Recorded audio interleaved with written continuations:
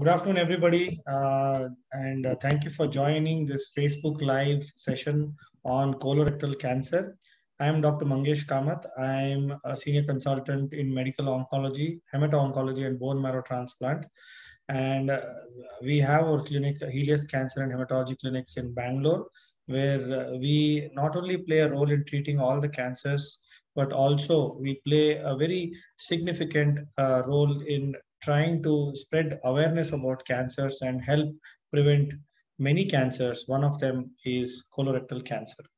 So I am going to take this session in a span of 15 to 20 minutes. I'll keep it short, but I would also like to portray all the best and the most relevant points regarding colorectal cancer. Few key take-home messages so that you can remember this talk through the conclusions that I will be providing. And most importantly, I would like to make this non-technical but highly informative.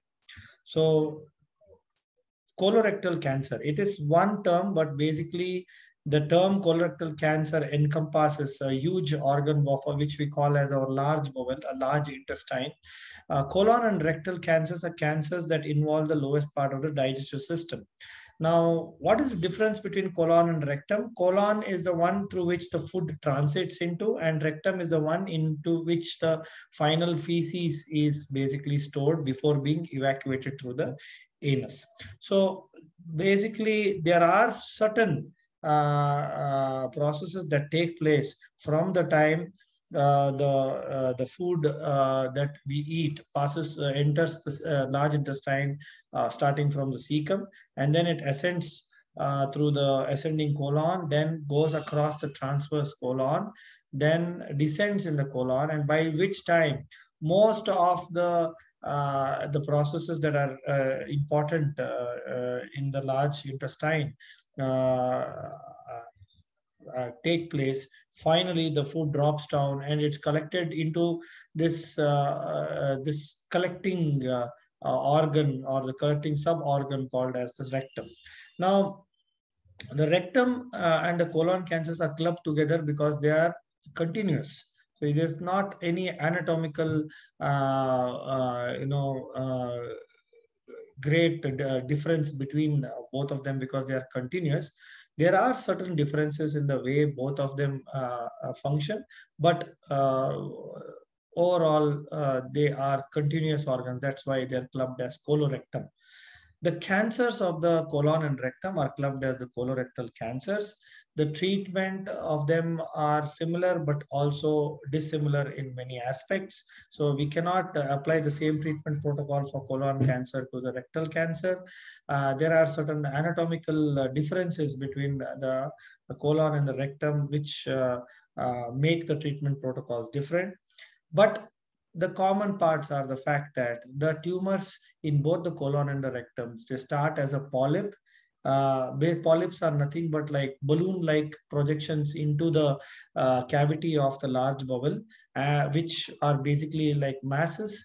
And these masses then start growing not only into the empty cavity of the large bowel, but also spread across the wall of the large bowel. Finally, they can even go beyond the bowel of the large intestine into the neighboring structures. So it is a very important slide because this will probably help you understand the normal functioning of the large bowel. And now then we can talk about the colorectal cancer.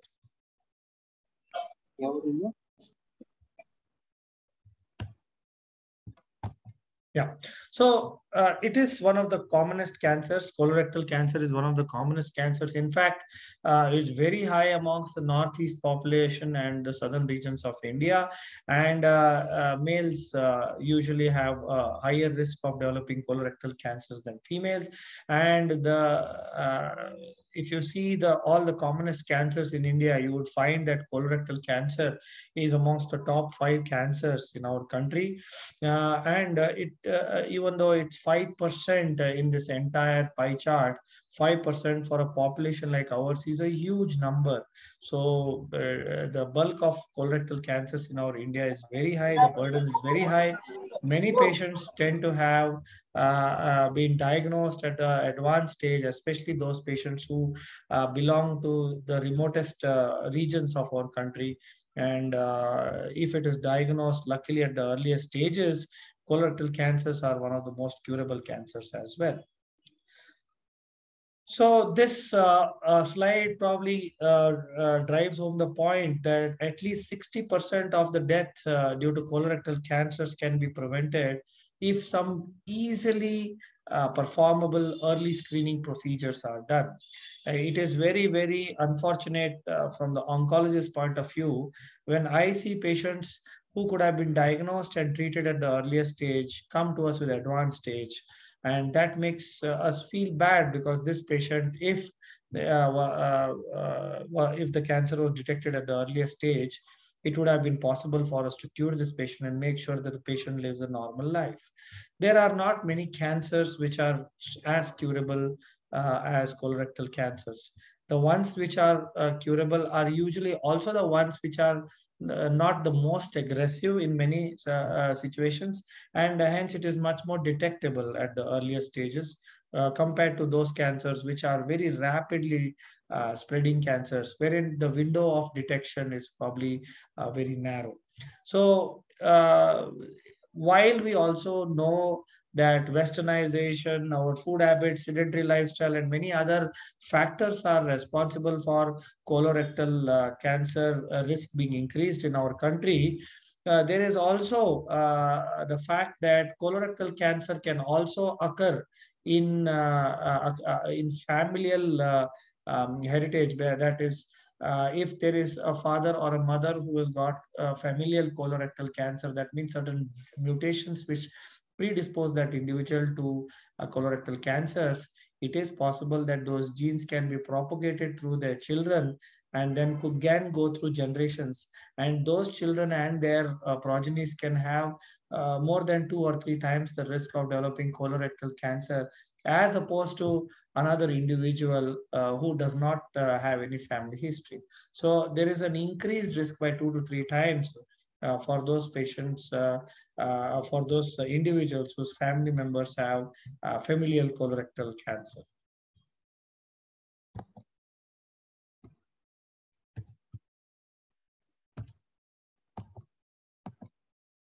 Yeah, so what are the risk factors for cancers in general, and what are the risk factors for colorectal cancers? So any cancer, we divide the risk factors into factors which we can change and factors which we cannot change. Let us talk first about factors which we cannot change. One is age. Just aging is considered to be a risk factor for colon cancers. Now, it is understandable because over years, your colon and the rectum is exposed to so many of the harmful chemicals that are carried to the food material, and especially in the rectum, where the food can be where the stools can be stored for a longer period of time. If these harmful chemicals are there, they can affect the colorectum and hence increase the chances of mutations occurring and hence cancer occurring. If you have a family history, well, I just spoke about it in the previous slide, there is a higher risk of developing colorectal cancer. There is also a higher risk of an individual developing colorectal cancer if there is higher personal history of having a lot of polyps. Like I told you a little while back, polyps are basically those balloon-like projections from the wall of the large intestine. So if in the past you've been detected to have a lot of polyps in the large intestine, it is possible that one or many of those polyps can actually develop into cancers and then start spreading around. Inflammatory intestinal conditions. Some people have inflammatory bowel diseases, Crohn's disease, ulcerative colitis. These are basically diseases where the lining or the mucosa of the large intestine is constantly in a state of some sort of inflammation, some sort of activity.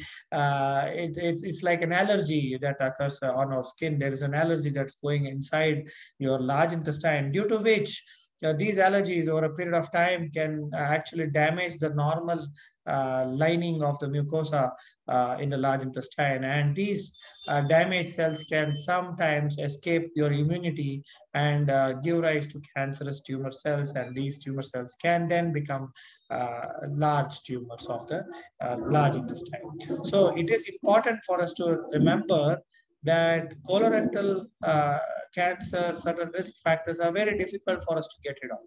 But are there risk factors we can change?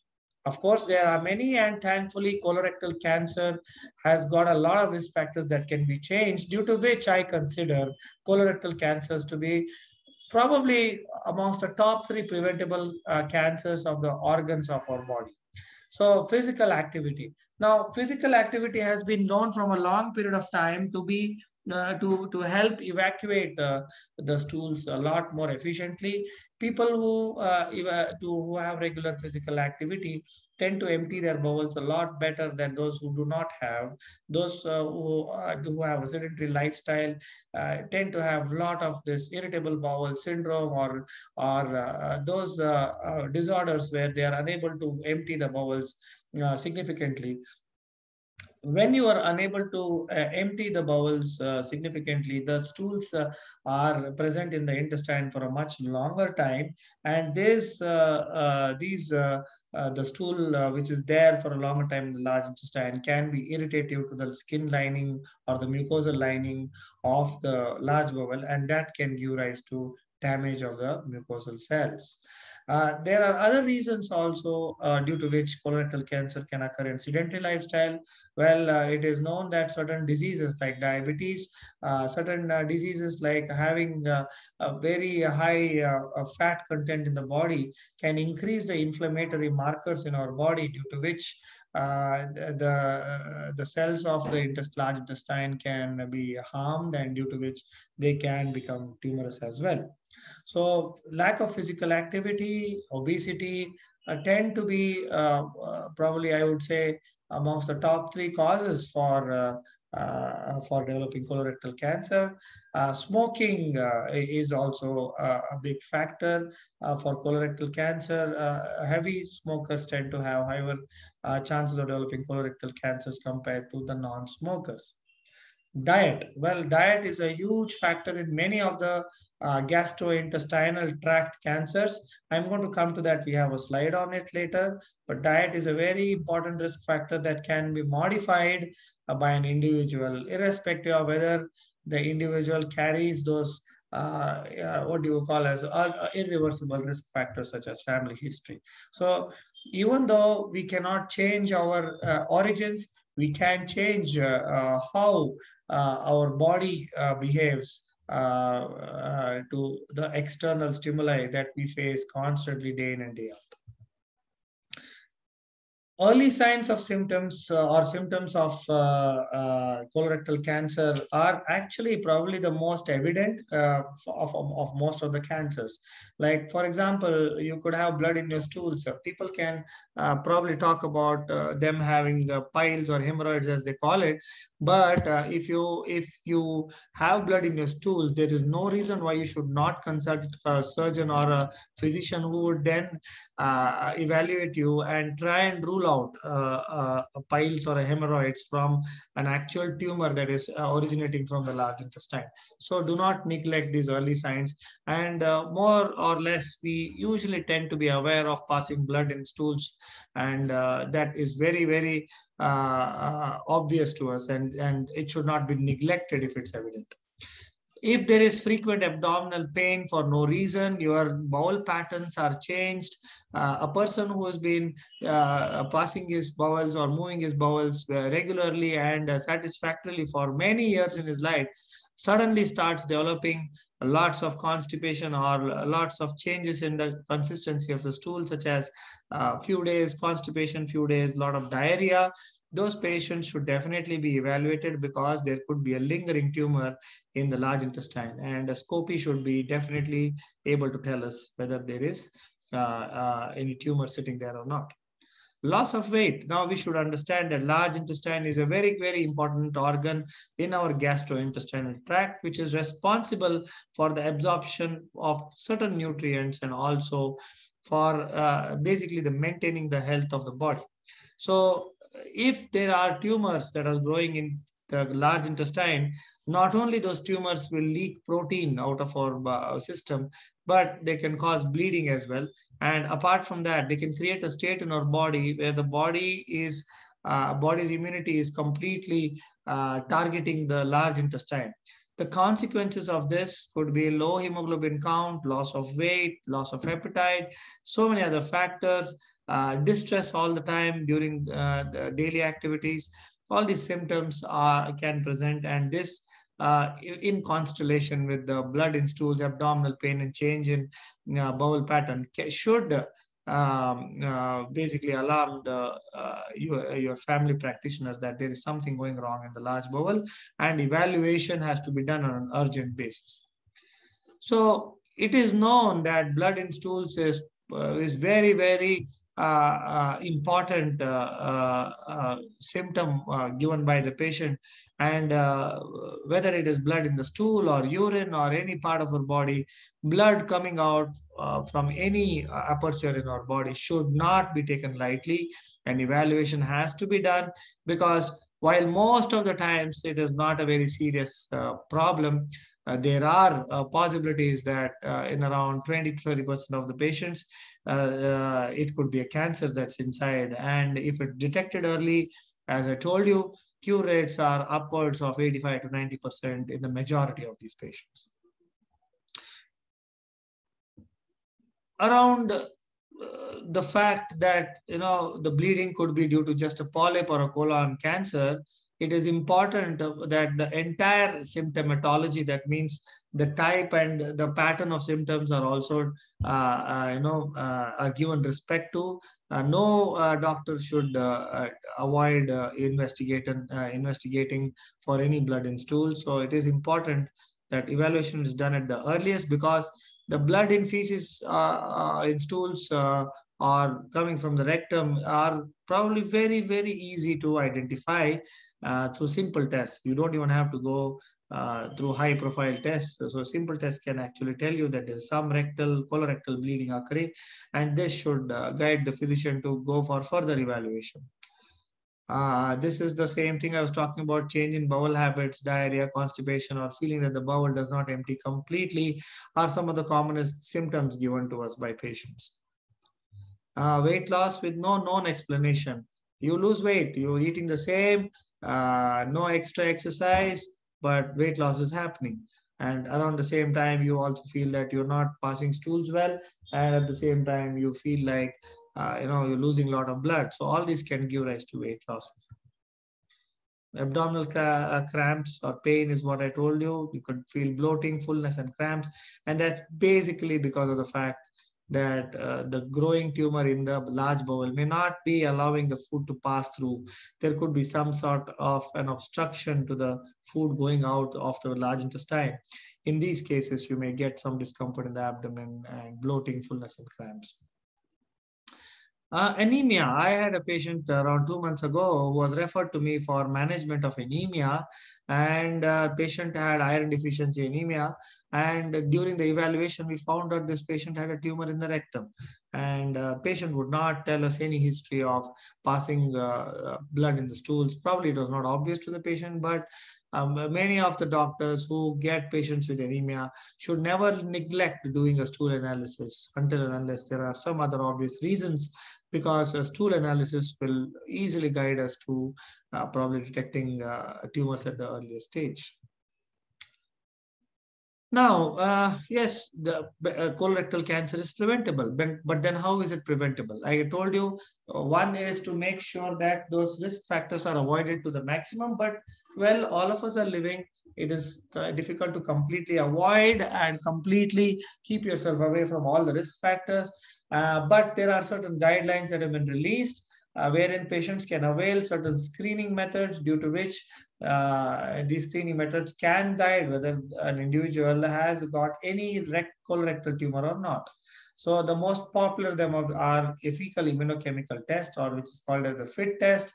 It tests for blood, the swab bowel movement, and just a simple stool test will tell us if there is blood or there not. 𝐷𝐴𝐴 fecal occult blood test is another type.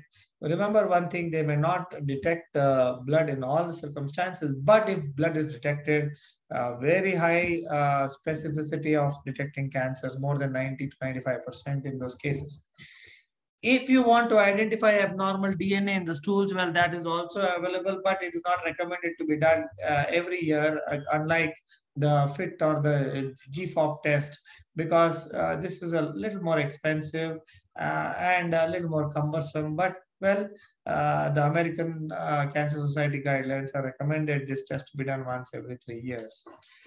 Some of the old timers still practice double contrast barium enema. Nothing wrong with that, but it does not have the best accuracy rates in terms of detecting the cancer. So I personally don't recommend double contrast barium enema. The ones that I do recommend are colonoscopy, sigmoidoscopy, or more if required. So the difference between colonoscopy and sigmoidoscopy is the sigmoidoscopy can only see up to the lowest part of the large intestine, which is otherwise called as a sigmoid colon. And if you want to see the entire large bowel, then colonoscopy can be done. And in case you don't have any symptoms, it's recommended to do colonoscopy once every 4 to 5 to 10 years, depending on whether the polyps are found or not. And as is predictable, the accuracy of these tests are very good. You can easily get a very high accuracy rate. Accuracy is very important when you're doing screening tests, because a falsely detected blood or a falsely undetected blood in stools can really cause a lot of issues, because if the same patient comes with an actual advanced cancer in future, there could be a lot of disappointment for that patient, because despite having undergone the tests, I have not been able to detect cancer. So it is better to detect tests such as colonoscopy or sigmoidoscopy, which has a very high accuracy rate. These are the different types of screening that I discussed about. And this is a sigmoidoscopy. As you can see, the tube with the camera does not go really high. But if it is going really high, then it's called as a colonoscopy. This is colonoscopy. A colonoscopy is a method by which they put a tube which contains a camera and some other functionalities, and the tube goes through the entire large bowel, goes up to the cecum, and detects for any abnormalities in the mucosa. So if these abnormalities are detected in the mucosa, it is very useful to biopsy. As you see here, the biopsy can be done, and these abnormal looking lesions can then be biopsied, and the biopsy can help us determine whether it was cancer or not. So there is this new concept coming called CT colonoscopy. Suppose you are not happy to undergo an actual colonoscopy because of discomfort. That is not much the case nowadays, but even then, if you are concerned about it, a virtual colonoscopy is offered, which uses a low-dose computerized tomography method, and it takes 3D images of your colon and rectum and helps us to understand if there is some suspicious lesion in our colon or rectum.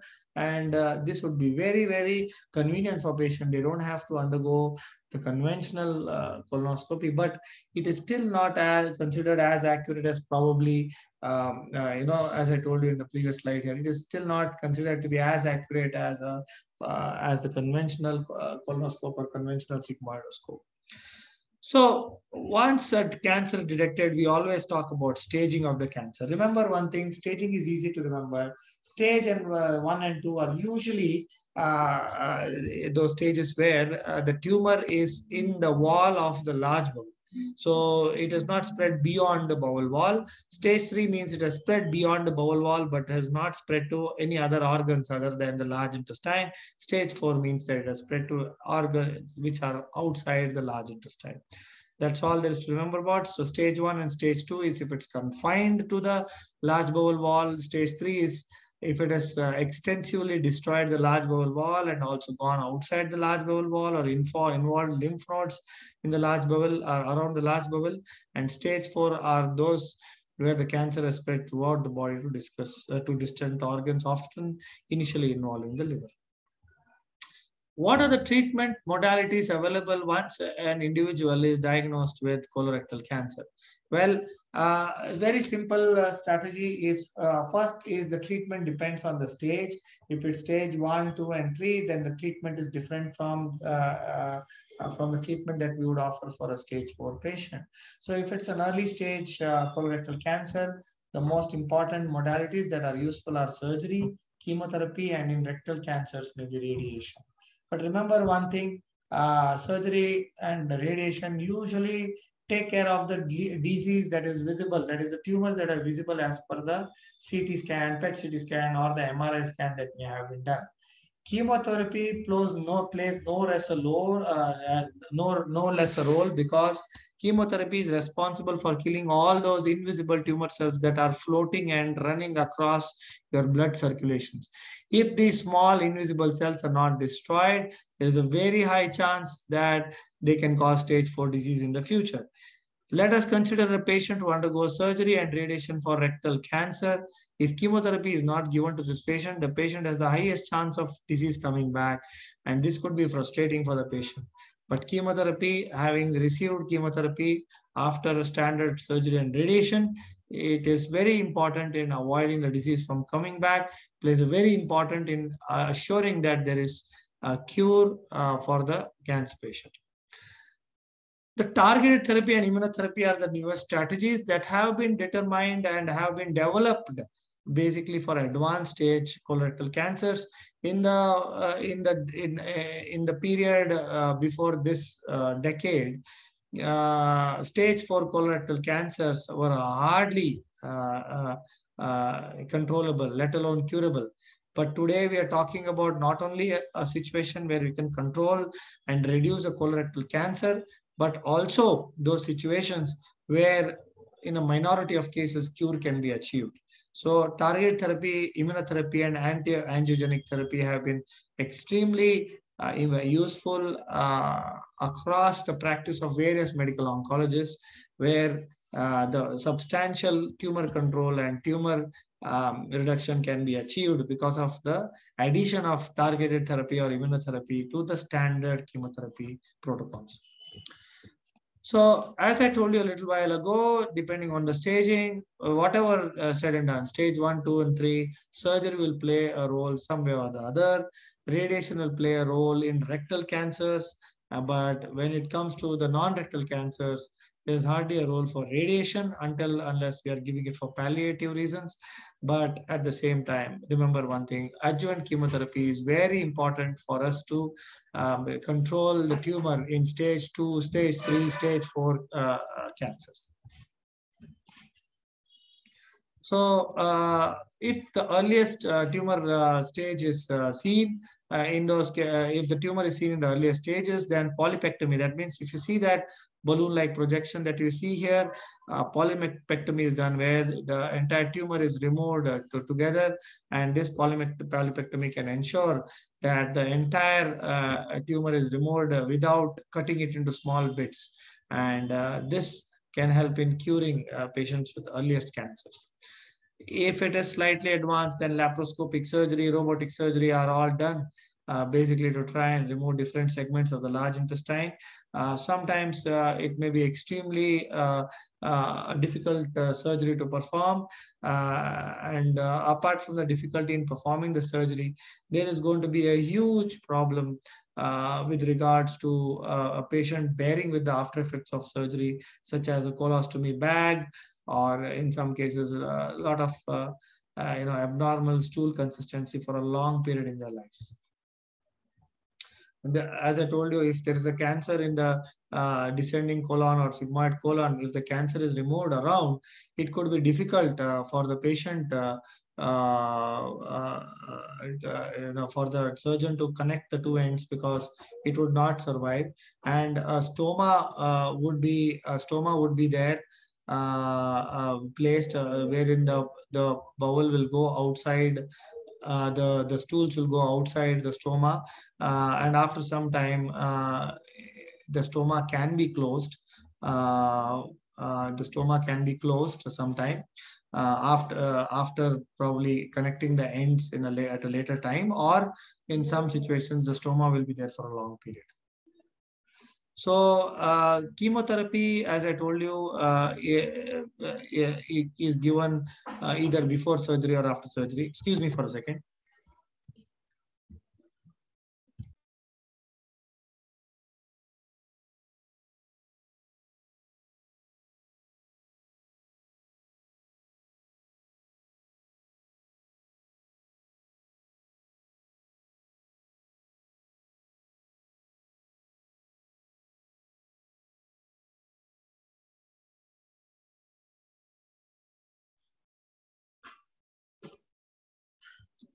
Sorry for that. So earlier years, we used to only use chemotherapy for management of advanced colorectal cancers.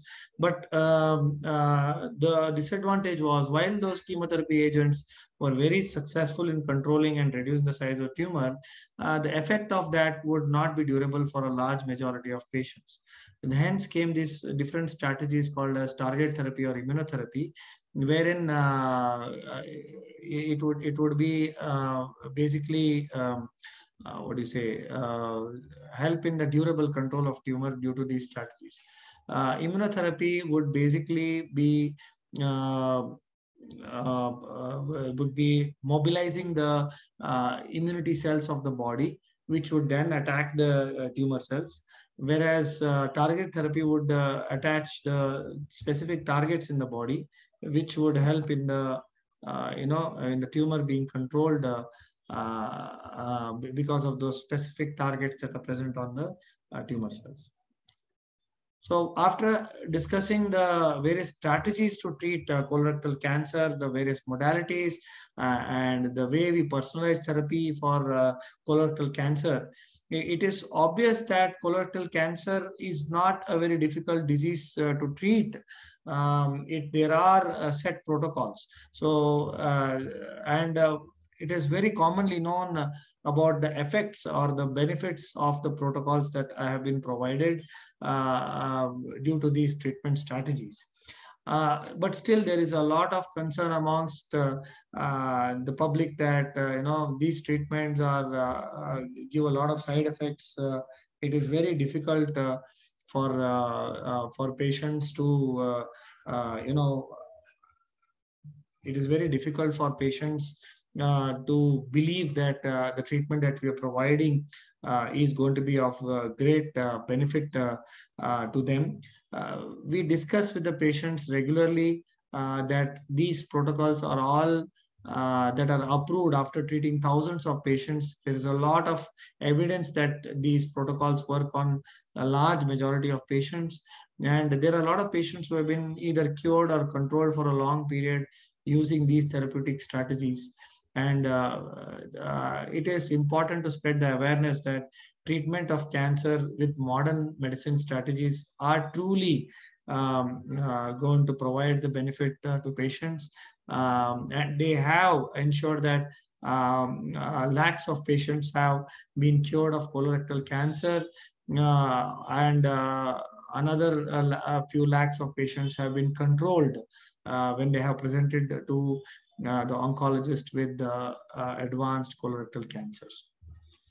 While all these treatment strategies are very refined and have been studied in various countries across populations, it is also worthwhile knowing that while we are all working towards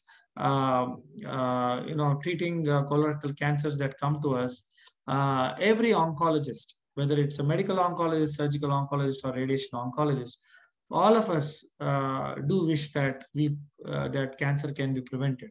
There is not a single oncologist I know who would not wish that people do not get cancer. People don't get cancer because we wish that there are very robust preventive strategies and screening methods are applied so that fewer and fewer patients develop cancers in our country. This brings us to the discussion about how to prevent colorectal cancer. Colorectal cancer, as I told you, is the cancer of the large bowel.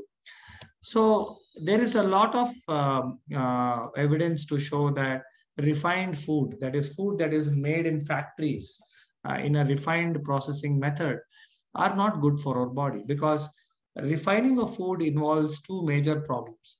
One is the fact that the healthy components of the natural substances are taken out so that the food looks desirable but is not good for the body. Like, for example, you use a lot of these westernized food products. You kind of dehusk the wheat and create maida. So all these are meant to give rise to certain consistencies or flavors of the food, but this consistency and flavoring of the food is actually not healthy for the body. So to summarize prevention of colorectal cancer, it is better to avoid refined food. That means try to have wholesome food substances. Have a diet rich in fruits, vegetables, and whole grains. It is astonishing that now we are more satisfied and gratified by burgers and pizzas, whereas the ones that we should be gratified with is with fruits, vegetables, and whole grains. There is good fiber in all of them. A lot of antioxidants which are responsible for fighting against cancer-causing elements. There is a lot of nutrition in them, which provides for all the nutritious substances like carbohydrates, the mixed, the complex carbohydrates, the proteins, the good fats, and the vitamins and trace elements. All that are going to be components of a wholesome diet, which constitutes fruits, vegetables, and whole grains. So basically, it's about going back to our roots. Let us try and consume organic fruits, organically farmed vegetables, and organically farmed whole grains. There is a lot of data to say that even the chemicals that are utilized during synthetic farming are going to cause a lot of carcinogen formation. That means those substances or chemicals that can give rise to cancer. So we are back to the organic farm age, wherein organically produced fruits, vegetables, and whole grains should be the most important components of our diet so that colorectal cancer can be prevented. Why colorectal cancer? Almost all the other cancers can also be prevented with the diet rich in the normal healthy fruits, vegetables, and whole grain constituents. So another way of preventing colorectal cancer is to be aware of the fact that if you do have relatives with or your blood relatives with colorectal cancer, it is worthwhile for us to know whether we have the genes that they have in our body. And if we have the genes that they had in our body, there are higher chances of developing colorectal cancer. And so genetic counseling can be sought. And if the gene is actually found to be in you, make sure that the preventive strategies, such as, like I told you, undergo the stool test and undergo colonoscopies, depending on the risk of developing colorectal cancer, so that cancer can be detected at the earliest stages. Being physically fit is underemphasized today. Or a lot of working lifestyle basically make sure that physical activities not very common nowadays. So physical activity and maintaining a healthy weight are very important as preventive strategies. Avoiding smoking too much of alcohol is also very important, not only to prevent cancer, but even other diseases such as lung diseases and heart diseases. A common question that my patient asks me is, should everybody be screened in my family because I got colorectal cancer, or should the entire population be screened? So my answers are usually like this. So if there are no high risk elements in an individual developing cancer, usually you should undergo screening once you have crossed the age of 50, with no history of colon polyps or no family history, whatever. These patients can be screened above the age of 50, maybe with a stool test once a year and maybe a colonoscopy once in 5 years or 3 to 5 years. If the in populations where colorectal cancer is very common, such as in America, they recommend the screening to begin at the age of 45. And if the risk is very high because of these attributes, such as a high family history or having a first degree relative with cancerous polyp, or a personal history of multiple polyps or inflammatory bowel disease, it is very important for screening to be done more frequently. I would recommend a colonoscopy to be done as early as the age of 40 to 45, so that any polyp whatsoever can be, or any abnormality in the inner lining of the large bowel can be detected. So to summarize, I told you that I would like you to remember these conclusions at the end of our Facebook Live session. Colorectal cancer is a very common cancer, but also a very treatable, curable, and controllable cancer. The screening is recommended, not only for those people who do not have a higher risk of developing colorectal cancer. It should be recommended for every individual, usually above the age of 45 to 50, and it would be useful to detect those cancers at the earliest stage so cure can be provided. Screening with colonoscopy or stool test can prevent cancer by removing, and if a colonoscopy detects the polyp, even the polyp can be detected. In such cases, cancer can be detected earlier, and it's also more treatable if it's detected at the earliest stage. A healthy diet and good exercise, stress-free life are all very important in preventing almost most of the cancers, more so for lowering the risk of developing colorectal cancer. It should be discussed by every doctor with his or her patient about how the most optimal screening protocols can be given to a particular individual, so that the development of cancer can be reduced by more than 80 to 90%. So, folks, this Facebook Live was arranged for me to connect with you and tell you that colorectal cancer is indeed a very preventable and a very curable cancer. So it is time to get screened. If you believe that you have some of these risk factors, make sure that these risk factors are understood by you, and make sure that you avail the easiest and easily available screening tests. So please do get screened for colorectal cancer at regular intervals, and help yourself on the long run. Thank you very much for your patient hearing. If there are any questions, feel free to connect with me, and I would definitely love to answer your queries and make sure that you walk out of this Facebook Live session being a lot more aware about colorectal cancer, and make sure that all the conclusions that I passed on to you are followed by you and your family effectively.